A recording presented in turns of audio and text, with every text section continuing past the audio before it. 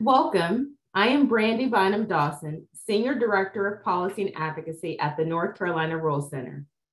We're excited to host you for the second time this week in celebration of National Small Business Week.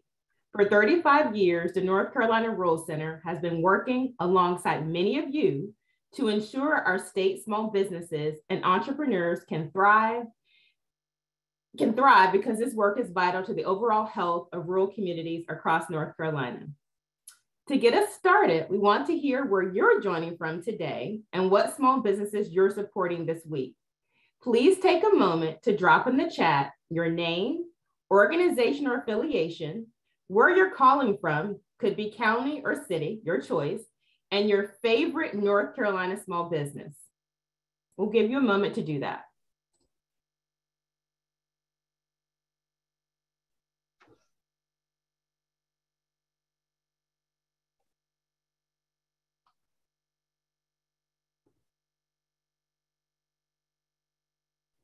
All right, let those information come into the chat.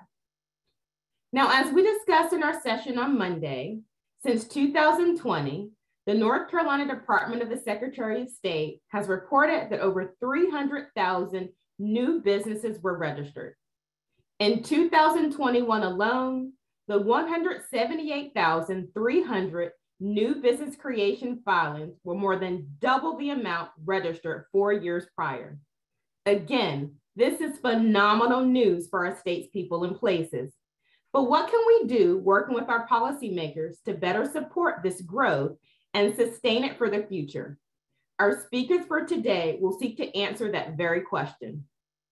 We're excited to kick off today's webinar with Mike Arriola, Director of the SBA North Carolina District Office, and joining us later is Representative Robert Reives and Senator Todd Johnson, who will all discuss what policymakers at both the state and federal levels can do to ensure the viability of the small business ecosystem moving forward. Our speakers will also talk about the resources available from both levels and the policy opportunities being discussed to support North Carolina small businesses. Following both the presentation from Mike and panel discussion with Senator Johnson and Representative Reives, there will be time for you to submit your questions via the live Q&A feature, and we will also address a few of your questions that were pre-submitted. We recognize that everyone's time is valuable, and we will make every attempt to end on time at 11 a.m. Now, before we officially get started, I'll take just a moment to review a few housekeeping items. Please note that all participants are muted, except for speakers and presenters, of course. We do, however, want you to give you the chance to engage with our expert panelists. You can do so via the Zoom Q&A feature. If you're using the call-in option, you can email your questions to events@ncruralcenter.org. Also, today's webinar will be recorded and made available to you in the coming days. We'd also like for you to continue today's conversation on Twitter. Be sure to follow and tag at NC Rural Center and at Rural Counts and use the hashtag Small Business Week. Now, let's welcome our first presenter, Mike Arriola, SBA North Carolina District Director. Mike leads an office that drives economic development by assisting local entrepreneurs with starting and growing their businesses. He also directs the implementation of SBA programs related to accessing capital, business advising, and government contracts. Without further ado, let's get started. Mike, the floor is yours. Great, thank you so much, Brandy. And it's great to be here in North Carolina, and happy Small Business Week to all. For over 50 years, the SBA has been celebrating National Small Business Week as a means of recognizing the contributions and accomplishments of our small business owners like you, because we recognize that the small businesses you all create not just provide for your own livelihood and your own living, but they also provide for the livelihood of all of your employees. And they also definitely have ripple effects and very positive outcomes for the broader community as well. So happy Small Business Week to all, and my thanks to Miles and Brandy and the gang over at the North Carolina Rural Center for having me. Yeah, I'm Mike Arriola. I am the District Director of the Small Business Administration. I'm based here in Charlotte. And I'm going to cover a couple of different things today. I'm going to talk a little bit more about the SBA's presence in North Carolina. I'm going to cover a couple of recent developments that are of importance to rural North Carolina small businesses, as well as small businesses across the state. I'm going to talk about our major policy initiative for the SBA. I'm going to talk about some of the tools in the SBA's toolkit to help small businesses, and then I'll open it up to questions. As I mentioned, I'm located in Charlotte, and the district office of the SBA is located in Charlotte. We have about 7 or 8 folks here in the district office, and that's complemented by our one-person offices in key 3 areas of the state. We have Sharon Harvey, who handles Western North Carolina, based in Asheville. We have Patrick Rodriguez up in Raleigh, serving that part of the state. And we have a Wilmington Senior Area Manager office that currently is vacant, but all told, we have 3 satellite offices plus the district office in Charlotte. I'd like to do a quick recap of what we've been doing the last 2 years with COVID relief funds, because this, I think, over the last 2 years has gotten a lot of attention. And I'm very pleased and proud to let you all know that over the last 2 years, since the start of the pandemic, the SBA has been working hard to deliver $27 billion in capital in all its COVID relief forms to over 500,000 small businesses and certain eligible nonprofits across the state of North Carolina. We deliver PPP loans in partnership with our lenders. Those are 100% forgivable loans. We are wrapping up the processing of our direct economic injury disaster loans for COVID relief. Our advanced programs, free money up to $10,000, totaled about $600,000. Our shuttered venue operators grant helped live performance venues and other venue operators stay in business to the tune of about $286 million. And finally, our restaurant revitalization fund, which was exhausted very, very fast, helped almost 3,000 restaurants and food service and industries across the state. But in the midst of this pandemic, and I'm just going to repeat Brandy's talking points, phenomenally, it's just amazing that the state of North Carolina recorded an increase, a record increase in the number of new business filings in 2021, 178,300. And that was a 40% increase over what was already a record in 2020. So, and this just keeps happening. I'm in touch with Tim Crowley over at Secretary of State Elaine Marshall's office, and his current stats tell me that for the first quarter of 2022, that is from January through March of 2022, new business filings are up at 47,000. That eclipsed last year's record of 45,000. And the year before, it was only 20-some thousand. So we're talking about an 80% increase in new business filings during that 2-year period, which is just phenomenal. So that shows everybody that while the effects of the pandemic did require the federal government to step in with all of its various COVID relief programs, particularly last year, we saw some phenomenal, spectacular growth in new business filings as well. So it wasn't just help, we need money. There were also some very strong signs of brisk economic activity in the way of new business filings.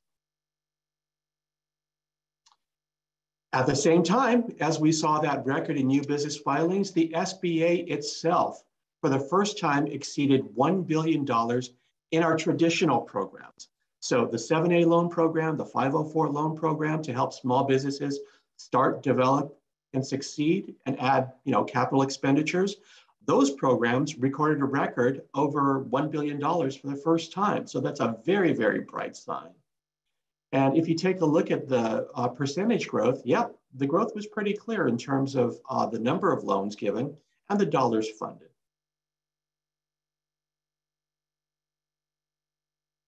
Let me say a word, or actually, let me just repeat the words of Secretary Marshall, and I thought this was very much worth repeating. North Carolina is a hotbed of folks eager and willing to make their own way no matter what the pandemic throws their way. And frankly, I could not have said it any better than Secretary Marshall. And in my social media feeds, over the last year or so, I've been getting, articles, and announcements about the Great Resignation. I like to think of it as the Great Startup. To be sure, there is some correlation between folks that are resigning from their jobs to go and start businesses. I can tell you that anecdotally, that is true from what I'm hearing from some of our resource partners, but I prefer to think of it, like I said, as the great startup, an opportunity for our small businesses here in North Carolina to further start up and expand in business. And the most important message I wanted to leave with folks is that SBA and our resource partners, for sure, we're firmly committed to serve you and to help you get equipped with the tools, resources, and hopefully the capital that you all need to start, develop, and succeed.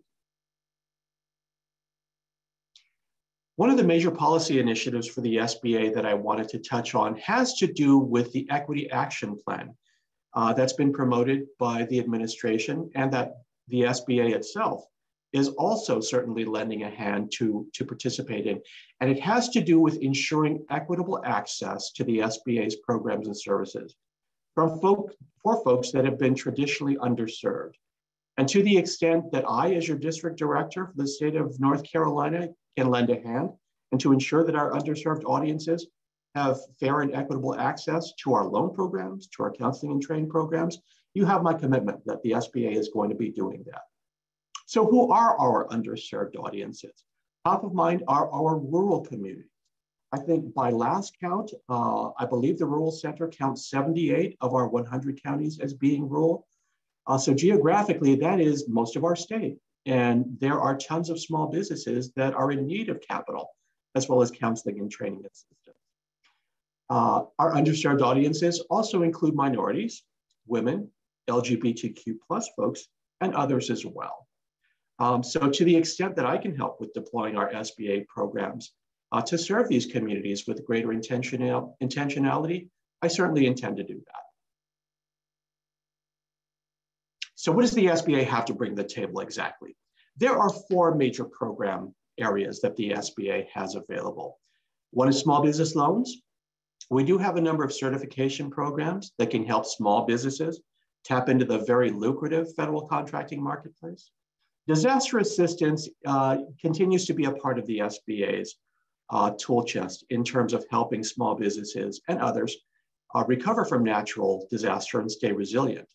And finally, there is our suite of counseling and training programs available to help all of our folks here in North Carolina. We have the SBA's guaranteed loans, which work in partnership with banks, credit unions, and other lenders for folks willing to start, develop, and succeed. We have 504 loans that are fixed asset loans. So if folks are wanting to buy a building, buy a large piece of machinery, buy the building that they currently rent from a landlord to make them an offer, the 504 loan program will be a great fit for you. And our economic development friends love the 504 loan program because there's actually a job creation component to it. So it's a very important device to help our economies and our local communities develop economically. And finally, there are SBA microloans that are available for folks. In Western North Carolina, there's Mountain BizWorks, which is an SBA microlender. And very recently, up in y'all's area, there around the triangle, we recently signed up Carolina Community Impact. So we're very excited to have them come on board. And shortly, they're going to be able to do SBA microloans up in that part of the state. And there are links that I provided to everybody in case they wanted to find out how to apply for these loans. Your rule of thumb really is to go to wherever you have your bank accounts. But we realize that not everybody deals with traditional banks. So we do have the lender match tool where folks can go online, indicate how much do they want, what they need it for, where they're located. And when they click send, every lender that has opted in, bank, credit union, fintech, will reply back and say, yeah, we're interested. We'd like to talk to this person. And we also have a list of lenders serving the state of North Carolina at our website. Federal procurement is another program that the SBA has available to assist our rural and other small businesses here in North Carolina. And here's the thing about doing business with the federal government. The federal government spends upwards of $800 billion a year for goods and services of all kinds. Think of what it takes to run the entirety of Fort Bragg. They need tons of support services in addition to armaments and munitions and that sort of thing. Within the Small Business Act, 23 cents out of every federal contracting dollar are supposed to go to small businesses. And we have certification programs that can ensure a more direct pipeline into those dollars. Top of mind is the SBA 8A program for socially and economically disadvantaged individuals that can enable them to get a foothold into federal contracting. There's also the historically underutilized Business Zones program, which is different from the North Carolina Hub program. The Hub Zone program looks at where your business is located and where your folks live who are employed. And it's all by geographic area based on census tract data that determine whether or not a given locale is economically distressed. And the whole premise behind the Hub Zone program is to award federal contracting opportunities to these small businesses and their workers who are located in distressed communities as a means of economically fortifying those areas. There is the Women-Owned Small Business Program for women-owned firms doing business with the federal government. And finally, there is the Service Disabled Veteran-Owned Program. And those percentages you see in parentheses, those reflect the percentage of those awards of total federal contracting that are targeted to go to 8A firms, Hub Zone firms, et cetera. So just a moment ago, when I said 23 cents out of every federal contracting dollar is supposed to go to small businesses, well, 3% is supposed to go to 8A businesses. Women-owned small businesses are supposed to get 5% of the total as well. So that's how the federal contracting universe works. And if you are doing business with the federal government and you are an 8A firm that happens to also be Hub Zone certified, that is also Women-Owned Small Business certified, and that is also Service Disabled Veteran-Owned Program certified, these folks actually exist because I met them, then you're like the holy grail in federal contracting because you enable federal contracting officers to realize their procurement goals by marking off every one of these boxes. So it's certainly to everybody's advantage to get as many of these certifications or designations as possible. Doing business with the federal government is not for the faint of heart because it does require knowledge of the federal acquisition regulation, and it does require a knack for the paperwork requirements of doing business with the government. But it can be a very, very rewarding, monetarily and otherwise, line of business for your firm. Disaster assistance continues to be of help to our small businesses, as well as homeowners here in the state of North Carolina. And I think most, if not all of our folks are aware that SBA disaster loan officers come through the state whenever there's a hurricane down on the coast, when there's flooding up in the mountains, when there's inclement weather somewhere in between. So that part of the program is still very much active in the event of a natural disaster. And finally, the SBA has a host of counseling and training programs. We do a bit of counseling and training ourselves at the SBA, but it's usually geared toward accessing SBA loans and federal contracting programs that we have. For general counseling purposes, and you can see these folks, whether you're looking to start a business or whether you're looking to expand or even exit your business. We have 5 program areas, and then there's just a 6th one that I think deserves special mention. We have the SBTDC, which is the Small Business and Technology Development Center. They're sort of a joint venture between the SBA and the University of North Carolina system. There are 15 centers of the SBTDC across the state of North Carolina, staffed with full-time counselors that can help you throughout the lifetime of your business. They also have specialty areas of assistance, I might add. So if you have a specific interest in doing business with the government, if you have a specific interest in commercializing technology, you've got an invention or a patent that you want to bring to market. If you're interested in looking into foreign markets with exporting and international trade, those are some of the areas of specialty that the SBTDC has to offer. We also have 9 chapters of SCORE across the state, and SCORE is our volunteer network of mentors, men and women, both retired and active in business, that are willing and able to help small businesses throughout the life of their business as well. We do have the one Veterans Business Outreach Center over at Fayetteville State University to help our veteran population. And we have 5 women's business centers across the state of North Carolina in Charlotte, Fayetteville, Asheville, Raleigh-Durham, and at Winston-Salem State University. There is a new program, which, pardon me, but I forgot to add their logo. This is the SBA Community Navigator Program. It's a brand new program made available by the American Recovery Program Act, ARPA. And how the Community Navigator Program is the SBA awards funding to nonprofit navigators so that they can reach out to underserved communities and connect them with the tools and resources that they need to grow and succeed in business. And our sole Community Navigator hub for the state of North Carolina is Forward Cities, serving the city and county of Durham. And they use 6 spokes to reach out to these underserved communities and better acquaint them with the tools that they need to be successful. Finally, one of the programs that is not SBA affiliated or sponsored, but is very, very important to those of us in the state of North Carolina, is our vast network of small business centers affiliated with the community college system. I believe there are 58 small business centers across the state of North Carolina. So typically, not always, but typically wherever there is a community college campus, you will find a small business center. And they have folks there that can also assist with your business related questions. And they know who all of the players are in this small business ecosystem. So if they don't have the answer, they'll be sure to refer them to one of our partners as well. So there's no shortage of very important resources for folks to get assistance. If they just kind of need some direction in terms of what's out there, what are the best fits for their business, these are the folks you all need to see. And I provided links there for SBA local assistance, as well as the North Carolina Community College Small Business Center Net.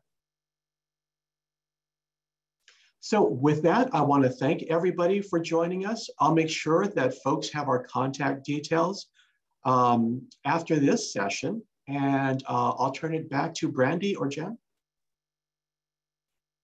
Thank you so much, Mike. That was a wealth of information. We definitely saw some conversation in the chat. Thank you for all those resources that folks really want to share it with their network. So thank you so much for that. I just want to do a little Q&A with you. I know you have to hop off around 10:30, but thank you so much for your time you've spent with us today. And again, everything that you've shared.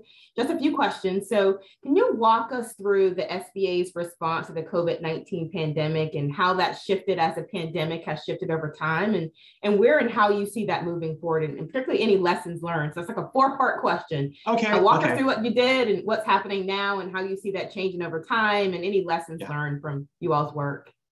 Yeah, great question, because, in many ways, the pandemic is just not over. But, many of our COVID relief programs are over. Let's start with the PPP loan program. And this was a nifty little way for the government to get the money out as soon as possible. So the SBA already has a network of lenders through our traditional 7A guarantee program. So what your federal government did is they said, well, we know that people need money right away. The Treasury Department can't print checks and, deposit funds quickly enough. So we do have this vast network of lenders. Let's use them and let's sign up as many more lenders as possible. And we'll provide this funding in the way of a loan, 100% guaranteed by the SBA. So if anything goes wrong, these lenders know that the SBA will step forward and make good on that guarantee and pay up. But we'll also say, provided you use this loan for specific purposes, chiefly, but not only payroll, you can get that loan fully forgiven. And so that was the federal government's response to get the money out as quickly as possible in order, basically, but not only, to save jobs. And that's why it's called the Paycheck Protection Program. It's to save everybody's paychecks to keep them gainfully employed. So that's how that started. And that's how that was implemented. And now we're going through the process of getting those loans forgiven. I think the big takeaway there is using our network of lenders was a very efficient way, to get the money out there quickly. That happened much quicker than if the federal government itself tried to, figure out, what's their account numbers, where do I mail the check? Just use the network of financial institutions. They're already out there. So that was a very good positive takeaway. Then there was the Economic Injury Disaster Loan Program, which is the direct loan program from the SBA.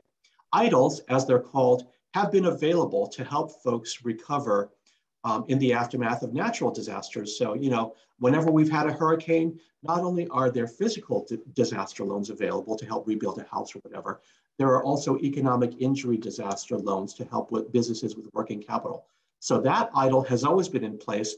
We just made sure that there was a portion of it reserved for COVID recovery, because in this case, the disaster is not natural, it's COVID pandemic related. And so that was, that didn't require much regulatory help. It was just a matter of shifting kind of like the attention, if I can put it that way, of the SBA from its physical disaster focus to the COVID relief part. The big challenge there was the bandwidth of the SBA, and just the huge demand. I mean, when you have thousands of banks out there with thousands of bankers to help all these millions of small businesses, there's a pretty sure bandwidth there to help. When you're foisting the same volume of activity on SBA's small staff, it's a much heavier lift. So we had to staff up very, very quickly to make sure that folks, do get the service that they deserve and that they need. That is what we saw with the economic injury disaster loan. I frankly am still not satisfied with the level of service that all of our COVID disaster relief customers are getting. And so our team is also jumping in to help wherever we can. The local offices like ours do not process these EIDLs, but we have some visibility into their records. And if the customer is just not getting to the bottom of what exactly do I need to do to get this going, then they are calling the district office, and we're happy to help to the extent that we can. And that, I think, is one lesson, and that is, our district office has been more than happy to help our folks that are still struggling. With the advanced programs, those, of course, are by congressional mandate. I mean, whatever Congress says is available is what we're going to make available. I do want to say something about the Restaurant Revitalization Fund, because that went by so fast.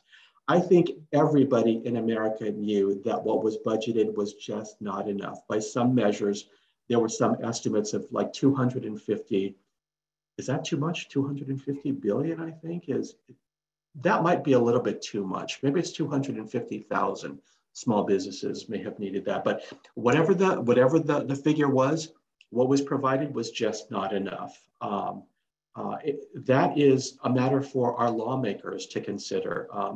If there are still folks that are struggling out there that need more, I'll leave it in the hands of our small business stakeholders, because SBA can't lobby. I mean, it's illegal for me to lobby members of Congress. Right. We have a couple questions in the chat that I definitely want to ensure that we get to before you have to hop off, Mike. And again, thank you for your time with us today. You mentioned during your presentation the SBA's Equity Action Plan. And can you talk a little bit about the outreach strategies that you all have engaged or employed, rather, to meet the needs of underserved entrepreneurs? Like, you identify rural communities, women, the LGBTQI plus community as well. And so what strategies have you all employed, and what's worked, and maybe what are you trying to tweak? Yeah, what we're trying to do with a lot more intentionality is to partner with organizations that already know our underserved audiences. A good partner of ours, for example, is Tammy Hall over with the North Carolina Department of Administration HUB program, and now also the Minority Business Development Association. So we've been partnering with Tammy and their folks throughout the entire pandemic to let them know, hey, this is the latest on EIDL, this is the latest on PPP. So we've already got that very strong relationship. Transitioning post-COVID, now the task is for us to sort of rekindle that relationship, but focus more on the positive traditional growth trajectory that we see our state going on. So Tammy's group will be one, but there are many others. There are LGBT chambers that we know very well here in the state of North Carolina. There are Asian American and Pacific Islander groups and business associations that we can reach out to with a lot more of a sustained effort. There are African American chambers. In the course of the pandemic, I teamed up with folks that were representing the Divine Nine and folks that are representing the African American Engineers Association too. So I've got those ties. It's just a matter of transitioning them from pandemic COVID-related relief stuff, to educating folks more about the other stuff that we have to help these small businesses. And then finally, searching out other audiences that maybe we need to pay a lot more attention to.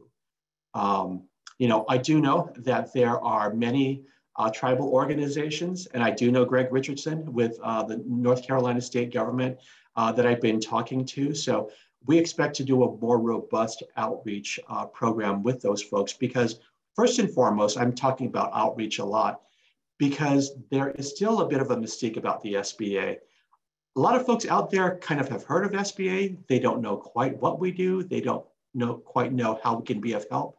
Through presentations like this, our hope is, and our expectation is, that folks will be a lot more familiar with what we have to provide and how that can address their specific needs so they can grow, develop, and succeed. Awesome. And just one last question, Mike. So just leaving us with, are there any pressing resources or updates that you want to share with our callers, particularly ones that obviously will benefit entrepreneurs and small business owners? What should we be aware of moving forward that SBA will be working on or has to offer, bring to bear? I think the best rule of thumb is to stay in touch not only with the SBA, but also with our resource partners. So visit us at sba.gov/NC, sign up for our newsletters. And if you really want to be savvy about it, all those resource partners that I talked about, SBTDC, SCORE, the Women's Business Center, VBOC, and your local small business center, sign up for their newsletters as well, because there's a wealth of information, a wealth of activities and events going on that you'll really need to be aware of if you're in business or if you're looking to start a business, because there's offerings of all kinds, from QuickBooks to the fabulous annual women's conferences that go on through all 5 of our women's centers. So stay in the know, stay in touch, and whatever's coming up, you'll be sure to learn about it. Thank you for that, Mike. We do know we also have a number of those resource providers probably on today's call. So we'll probably kind of compile a compendium of those resources and share it back out with our attendees. So Mike, thank you again so much for a very informative presentation and discussion. And thanks also for everything you do for the great state of North Carolina. Happy to do it. Good to be with you. Happy Small Business Week, y'all. Same to you. Go out and build back better with entrepreneurship. That's our theme. Build back better with entrepreneurship. Take care, y'all. Thank you, Mike. Have a great day. You as well. Awesome. Great conversation with Mike. Thanks him again for joining us today. Now we'll transition to an in-depth discussion with 2 of our state's most dedicated policymakers. They are here today to share with us their perspective on state-level policy opportunities of the past, the present, and the future. It is my pleasure to welcome Senator Todd Johnson and Representative Robert Reives. Senator Todd Johnson represents District 35, which covers Union County. Senator Johnson was elected to the state Senate in November 2018 after serving as a Union County Commissioner from 2010 to 2014. In addition to his time at the North Carolina General Assembly, Senator Johnson has helped grow his family's insurance business and serves on numerous boards and commissions at the state and local levels. Next up, Representative Robert Reives II represents District 54, which covers Chatham and Durham counties. Representative Reives is the Democratic leader of the House and has served in the State House of Representatives since 2014. In addition to his legislative role, he has been a partner in the law firm of Wilson and Reives for almost 2 decades. Representative Reives continues his service to his community outside of the General Assembly as a board member of several local and statewide organizations. Thank you for joining us today, Senator Johnson and Representative Reives. We are glad that you're with us. Glad to be here. Thanks for having us. Of course, of course.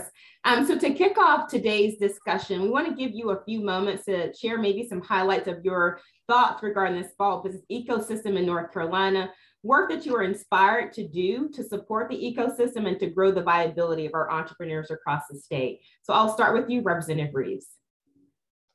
Well, I think the thing that I was happiest about is, with us going through the pandemic and the circumstances that we did, is how we were able to come together to really support our businesses a lot through financing. And, for one of those being the, obviously the PPP loans, which originated from the federal dollars, but of course we were able to help distribute and give some relief from at the state level. And that to me was powerful, because obviously when we went into the pandemic, nobody knew what it was going to look like going forward. And so to be able to get that out of the way early, not wait until businesses were failing, meant a lot. And then as we were coming out of the pandemic, to be able to work with businesses to try to help them return safely to their work and to really take care of their employees, but also be able to take care of their bottom line, because small businesses are obviously the backbone of North Carolina, and the last thing that you want to have are businesses closing down and not opening back up.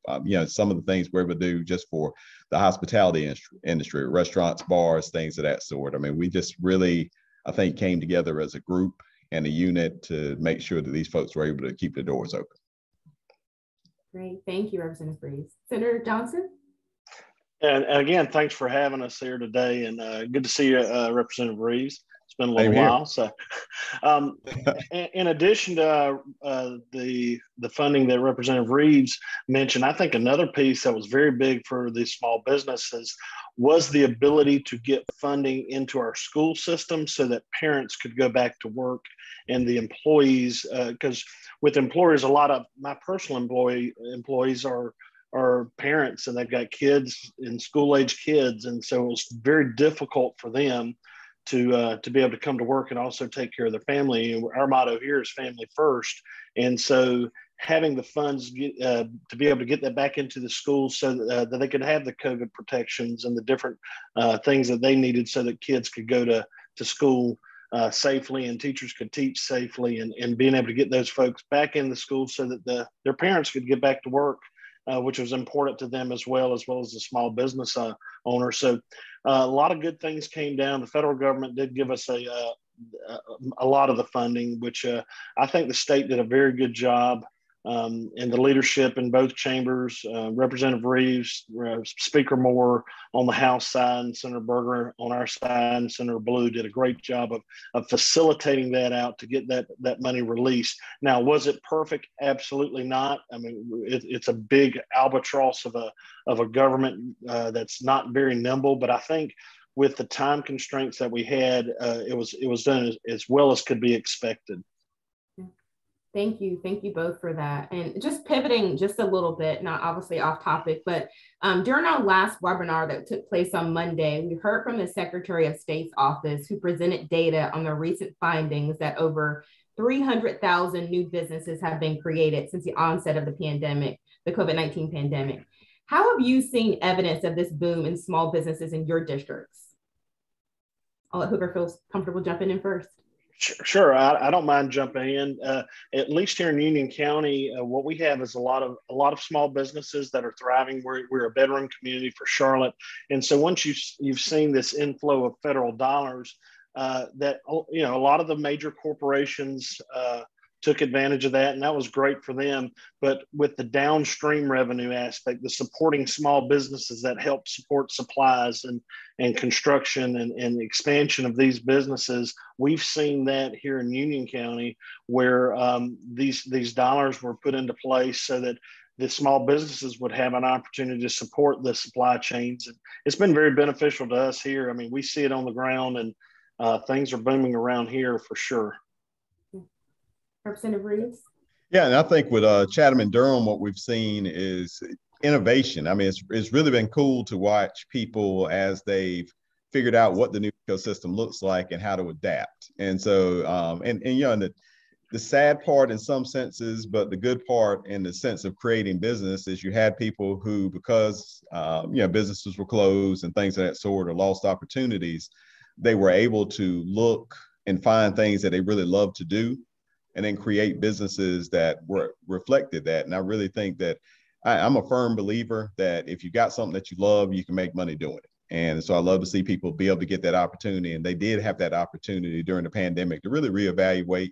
You've seen people work more towards jobs that allow them flexibility, not necessarily just staying at home, but the flexibility to be with family, to enjoy life. It's good to make money, but it's also good to be able to enjoy the money that you make. And so I really enjoyed the innovation that I've seen, and I've seen people adapt in ways that I think not only I wouldn't have expected, but just really would not have seen if not for what we went through with the pandemic. I think it's a great response, of course, and definitely I think a question that I want to tag on to that. which is around incentivizing additional small business creation and growth. What are you all's thoughts and perspectives on what that can look like from our policy perspective? So we see that there are huge incentives for larger businesses, that to come to North Carolina and grow their businesses. What are you all thinking could be possible in North Carolina to support the small business in doing the same? Well, I think definitely one of the things we've got to do is invest in workforce, and that is kind of you've got to take a holistic response when it comes to that. We've been really lucky in my area. Again, Chatham, Durham used to serve Lee County also. Lee County has really seen a boom. But what you've seen all together with these companies is that they're coming in, the big companies, but the small businesses are building around them. All of them say the same thing, is that they've got great jobs, they've got great money, that they can pay people, but they need to have people that can do the basic jobs. We're lucky to have a Central Carolina Community College and a system that can train, but we've got to get people in that door. We've got to make sure that people know about the opportunities. That's one of the things that you never think about, is the marketing of the opportunities, because people can go out and seek work all day, but some of these jobs they've not heard of and don't even know are available. So we've got to make sure that we're investing in workforce, investing in education, especially, obviously K through 12, because they've got to have a basic foundation, but also in our higher education, especially our community colleges, but then making sure that we market to people that these jobs are out there, and continue to work on helping small businesses, especially with healthcare. The one thing that I own a small business, and so I understand that too. But one of the things that you see with a lot of businesses that they discuss is it's really hard for a small business to keep up with the larger businesses when it comes to healthcare. So doing things that help them balance that out, to help them lower their healthcare costs on jobs, so that they can keep quality employees, but at the same time not have those employees miss benefits that they would get with larger companies. Senator Johnson. Yeah, and Representative Reives, in typical fashion, is very smart, and he knows exactly what I was thinking. But community college system in North Carolina, I had the privilege of serving on that state board for 4 years. We call it the Great 58 for a reason. We have recently the national publication put out the top 10 community colleges in the country. North Carolina had 7 of them. And it's truly an opportunity that I think gets forgotten a lot, but a trained workforce is the centerpiece behind job creation, small business creation, and having the skill set to do these jobs, because it's not like 20 and 30 years ago. The skills that are required for some of these jobs now take that additional training. And with that, we have a system that's set up. We invest in this. I personally don't think we invest enough in the community college system, but we do invest in a system that has 0 barriers to entry. That's our goal with the community college system here in North Carolina, 0 barriers to entry. So if money's an issue, we'll take care of it. If time or you have another job that you're trying to work, there's flexibility to be able to take night classes and stuff like that. And I know we're not just talking about education, but I truly think that small business, the incentive for small businesses and for folks to want to locate here to North Carolina, a lot of that hinges on the community college system and the trained workforce that Representative Reives mentioned. It's simply one of the gems of North Carolina that hopefully we can continue to reach out to folks and get involved in our high schools, so these folks know that it's coming and that it's available with career coaches, et cetera. So it's a great gem for North Carolina, and hopefully we can continue to grow that. Thank you. Thank you both for that. I know you both alluded to, I think, the foundation that our community college system and just education, I think, generally puts forth and brings to bear for all North Carolinians. In that regard, we know that we also have a robust small business ecosystem of resource providers that support, I think, growing and sustaining small businesses across the state. And so with that, what are your thoughts on kind of additional ways to support the small business ecosystem specifically? For example, the Small Business Center networks at the 58 community colleges across the state and the state office as well. I'll let you start, Senator Johnson, since I started the last one. Yeah, that's fine. No, a lot of times the knowledge of these programs that are available to our citizens is just not there. And I know I've spoken with folks with the Rural Center. They come to our office often, and we talk about how do we get this message out and the tools that are available. So I think having a statewide push and being able to make sure that folks know that these networks are available is very important, because I hate to use this term, but there's money being left on the table that's there and available for them to help get the jump start needed. Also, in addition, and maybe I should have mentioned this in the previous question, but looking at what I've seen, at least in the last 3 years or 3.5 years now of being in the legislature, is working to reduce some of these state and local regulations. I know that we were actually personally opening a business, I guess 2.5, 3 years ago locally, and we got mired in the local zoning and the building codes and stuff like that. And we ended up delaying the project from opening for 9 months. And so some of the legislation that I've worked on is trying to work to streamline the building code process so folks can get in there and open their business, because truly time is money. And so some of the changes we've been able to make there, I think, have helped as well. So both a state and a local initiative has to be done, and it has to be made for these things to come to fruition. Thank you. Representative Reives? Completely agree with those points, and definitely think that we've got to make sure people know what's out there. And it gets back to my earlier point about marketing, because that's the surprising part, is that there's so much out here to support these businesses and people just don't know about it. And they need this help. I mean, if you've run a small business, or especially if you started a small business, it can be pretty overwhelming. And to have somebody there that can show you the ropes, to hold your hand through certain issues, and to help you, especially like Senator Johnson was talking about, through a lot of the building codes, things that sort you've got to go through, that's key. Another thing we've got to do is we've got to address housing. It is a shocking thing for those of us that grew up in a rural area. I grew up in a rural area, and you never think about not being able to afford a home. But we're now at a point now that if you're a CEO moving to North Carolina, it's a great time, because we've got builders who will build you the greatest mansions and homes that you ever want. But if you're a regular Joe working a good job that can put food on your table and take care of your family, it's really, really tough to get a home. And so we've got to figure out some innovative ways to address the housing crisis, because there was a report just came out recently that Wake County, for instance, has become the second most expensive market in the nation, behind St. Louis, Missouri. And what it means by that is average wage compared to average housing price, or home price. So I think we've got to figure out some ways to address that. And it's not just for small businesses. I mean, that goes for government employees, things of that sort, because I know if you own a business, it's great for that business owner to know that his or her employees are right there in the community.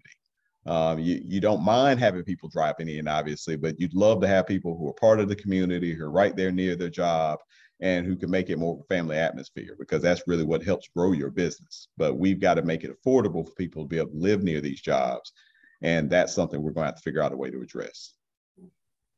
And you both addressed a couple of connected policy issues regarding the ability for one to start or even grow a business, which are access to health insurance for the employer themselves, their employees and their families, and also obviously access to workforce housing to support the ability of people to live in the communities in which they work. Another issue that's come up, I think, in the chat and on this call, and actually Monday as well, which is issues around that childcare crisis. So can you all speak to opportunities you think could be potential solutions to that, either at a state policy level or at a local level as well, to support business growth and development?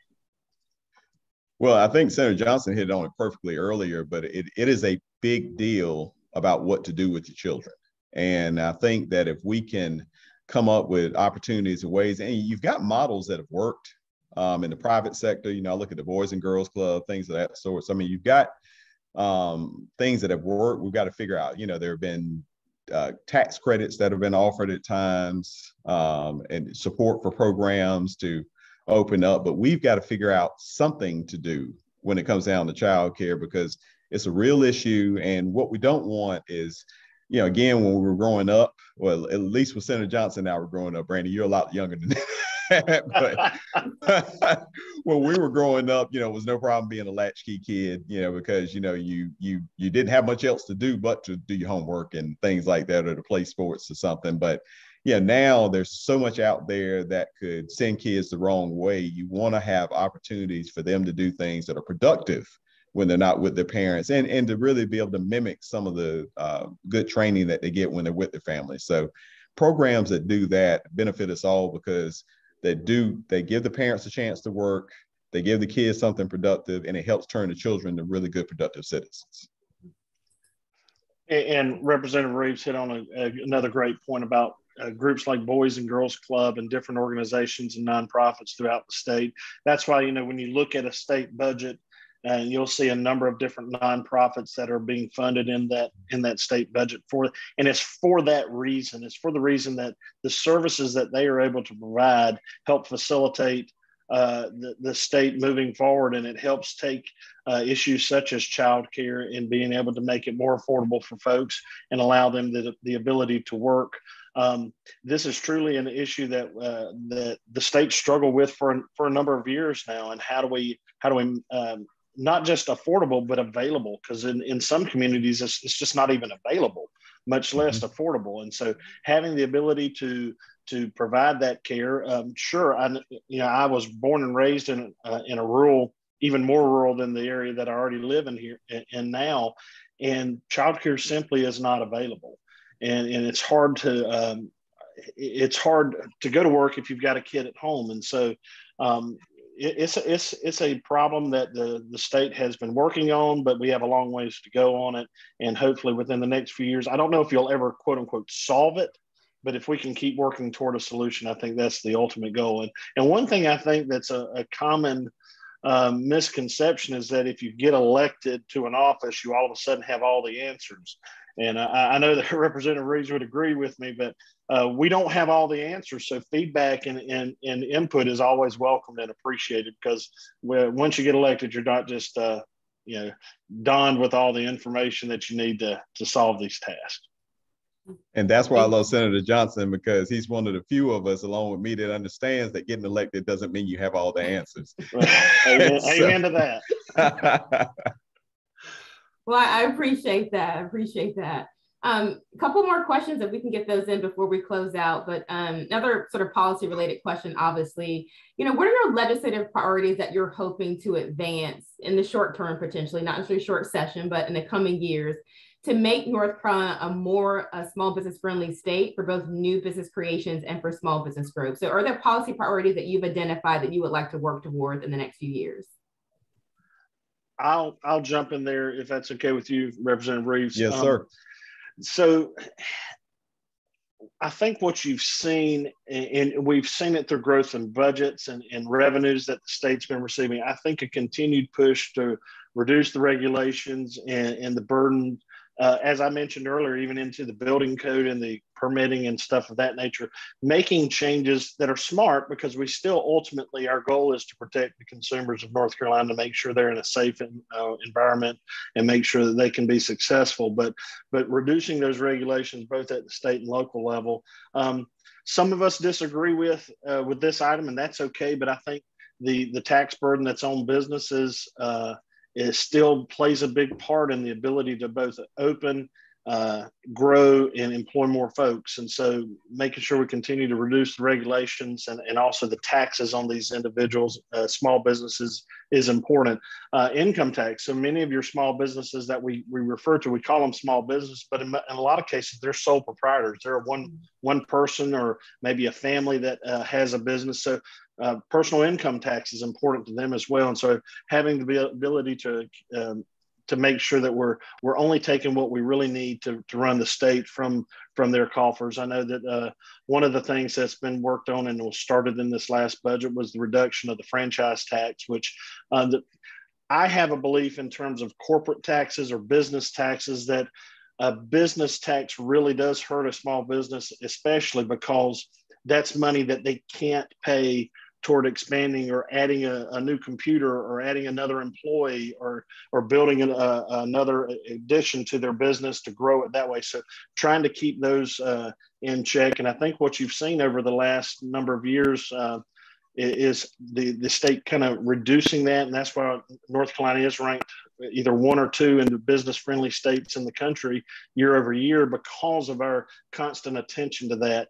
And so I think it's 2026, we'll have a reduction in the income tax down to, I think, 3.99, and also hopefully get rid of the onerous franchise tax that every small business pays, whether you make $1 or not, you're paying those taxes. So continue look at those and attention to those, I think, is a way to at least help our small businesses.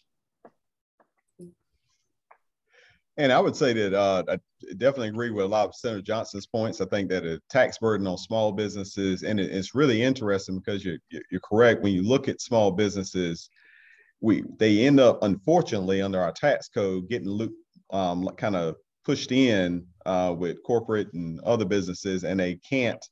Yeah, and it's different for them. If you're $1 billion corporation, your tax savings, tend to go to your shareholders, things of that sort. If you're a small business, your tax savings are going right back into your business because you're still trying to grow it, trying to make it profitable, trying to be able to walk in one day that when the employees get paid, you actually get paid too, those kind of things. So that's something we've got to work on. And the other thing is other areas that we can help them reduce expenses, which we've already talked about. Healthcare is a big deal. Making sure they've got an educated workforce because that matters so much. I've paid more attention to that since I've been in the legislature, and it's just amazing how many good jobs are out there that people just aren't quite qualified for. And we've got to help businesses do that because, again, a large corporation is no problem. Bring you in, I'll train you, I'll make sure everything that you need is right there. If I'm a small business, the last thing I can do is afford to pay somebody to go learn how to work in my business and then hope and pray that they stay with my business once they learn how to do those things. So it is, those kind of things are there. And I think that those are opportunities that we have because, again, when you're helping these small businesses, you're building communities. And I know I've mentioned that before, but that's just a really, really big deal to me because I think when you look throughout the state, some of your best communities to live in are communities where the owners. The people who run your dry cleaner, the people who, run the law office, who run all these other different businesses in town. It's just really nice to have. And we've got to make sure that we've got an environment that doesn't just encourage corporations to get here, but also encourages people to start small businesses. And plus, Jeff Bezos started off in his garage. So who knows? Right, that's right.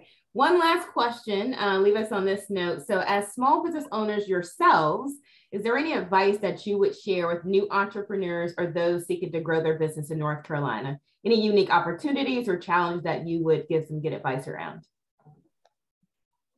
I think with me, my biggest advice is surround yourself with good people, and don't be afraid to pay good people. And I'll tell you that, that was just something I had to learn and recognize. And it's scary when you're going out there on your own and you're always trying to watch every dollar. But what I can tell you is that, we've been lucky. I joined with my law partner. We've got a couple other partners now, but his first 2 hires stayed with the business. And they are people that people still look to right now. We've been operating for about 45 years now, and they still look for the same legal assistant, they still look for the same paralegal. And that makes the difference because the other thing that it does is it creates a good atmosphere at work. And I think ultimately what my point would be is what my theme has been is quality of life matters. And you can make all the money in the world, but if you've got employees coming in and out, that money that you're saving by, paying them less or, whatever it is that's going, it's just not going to be worth it in the end. What matters in the end is that you've built a business that you can be proud of, that you're proud of the people that work there and you're proud of the product that you produce. So I would just say, just invest in people. Thank you, Representative Reives. Senator Johnson, last word. Couldn't agree more, Representative Reives. Making sure your employees understand that they're appreciated and valued. Sure, a great paycheck goes a long way with that, but also encouraging them along the way. one thing that I've noticed in my business as we've been able to take a small mom and pop insurance office and grow it to where we are today, and we're still small in the grand scheme of things, but our customers, they know my employees better than they know me. So they come to work, they come to do business with our employees more so than they come to do work with me. So keeping that in mind and making sure you understand they're the face of your company. And so hiring quality people, paying them to make sure that they want to represent you and be a part of your business. And we treat them like family, and that's always a good thing. But also understanding, I know for my business has my last name. And so my dad started this business back in 1991, and the name of our company is Johnson Insurance. And so I remember asking my dad at a young age, I said, Dad, why would you pick a name that had why did you pick a business name that had our personal name? And he said, because I wanted you to always remember, and I wanted everybody to always remember that when we do business, you're representing this family. And so we will conduct business in a way that is reflective of our family. And so that's all. I've always remembered that, and we try to operate accordingly with that. But right now in 2022, May, this is a great time to be in North Carolina. There are many states that would love to be in the position that North Carolina is in. We are ripe for growth of small business and entrepreneurs here. And so hopefully we can continue to get the message out, let folks know what services we have available, and always continue to be competitive in the national and international arena for these small businesses to open and call North Carolina home. Been truly a privilege to be here with you, and hopefully you'll have me and Robert come back to you some other time in the future. Oh, we definitely will. Thank you. So that's recorded. So I'm going to keep your name to that, Senator Johnson. Absolutely. But special thanks to you both for sharing your valuable perspectives and your time with us today. More importantly, for all that you do for the great state of North Carolina. Thank you all so very much. And now we'll transition to close. Tori will provide a couple of closing remarks for us. She is our Policy and Government Affairs Manager. She's our key person who keeps track of all things down on Jones Street, and she does so much more. So take us on home, Tori. Absolutely. Thank you so much, Brandy, and thank you, Representative and Senator. So everyone be sure to sign up for all things North Carolina Rural Center, especially our Rural Counts Advocacy Program legislative updates. I want to remind everyone about the NC Rural Center's Small Business Coalition. Our Small Business Coalition is over 400 members and growing. We represent a diverse and growing consortium of small business owners, support providers, nonprofits, local governments, chambers of commerce, and many more entrepreneurship advocates and champions across the state. Coalition members have the opportunity to engage with policymakers, participate in exploratory research that will inform policy development and positioning, and be a part of advocacy, networking, and capacity building. If you're interested in joining this free coalition, I encourage you to visit our website at ncruralcenter.org or reach out to Brandy, myself, or Miles Kirksey after this call. And with that, thank you to everyone, speakers and guests, for participating in today's session and for all that you do in our state, our communities, and for the people of North Carolina. Thank you again, and have a great rest of your small business week. Thanks, everybody. Thank you. Good to see you.